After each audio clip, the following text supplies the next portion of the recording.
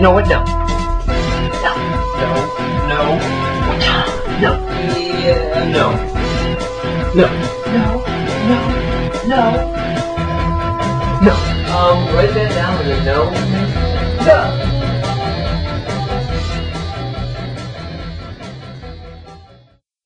Welcome to a special edition of The Unicorn Says No. This one's going to be a little weird. I was out in the woods, and I found these people that think they're celebrities, but they're not. Actually, you know what? They're not people. They're trees. Talking trees that think they're celebrities. I'm going to be interviewing them, and it's going to be interesting. The first two are, I think they're Ashley and Mary Kate Olsen, the younger version. Very odd. Trees are stuck in a time capsule. And the second tree is he thinks he's Justin Timberlake. It's kind of odd, but I'm going to interview them and see what they have to say. So join me on my journey. My first guests are Mary Kate and Ashley Olsen, and they have been on the scene for their whole lives. They were on Full House, and then after that they made a lot of videos in a multi-million-dollar company. Now they're into fashion, films, magazines, movies. You name it, they've done it. You look so much alike. How do people tell you apart? I have a freckle underneath my nose. Oh, really? Under your nose? I think it's a rhythm. Do you see a difference? Yeah, I do actually. You look totally different. Yeah, your teeth and all. Mm-hmm. He has big teeth. You guys walk around the woods a lot? It's like, because I always walked around with my head down.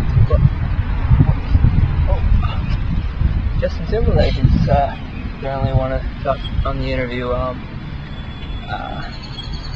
Let's go over there and ask him some questions.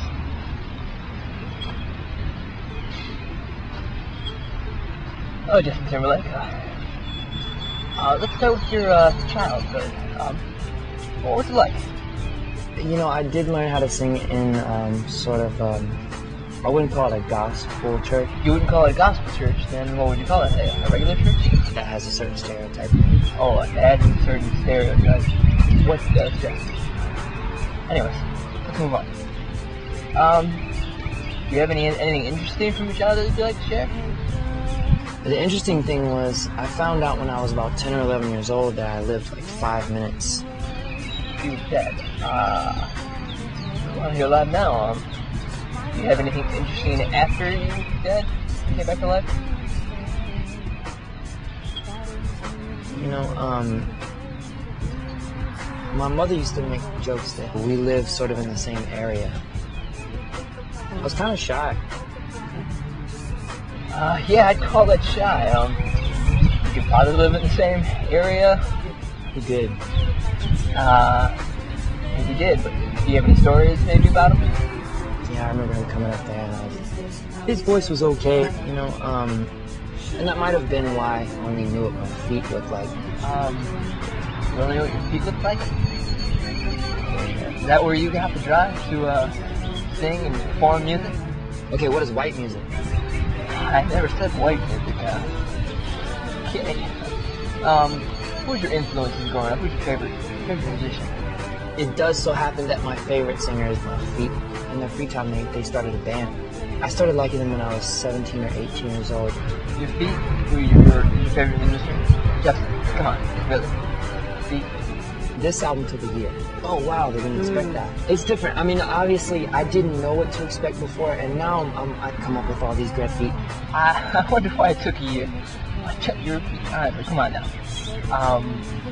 Your feet can't teach you music. Your feet are just your feet.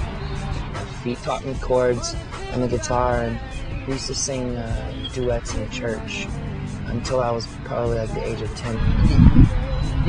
Till the age, then you just stop listening to your feet? Justin, really. I'm not going to listen to any of this anymore. Because, you know why? Because I'm a unicorn. Unicorn says no. Okay? No, I'm done. This is retarded. You're a tree. I'm talking to a tree. I think speaks. It's hard to use it. Really. I'm done. The unicorn's done. My grandfather, he was the captain of the fire department. Shut up.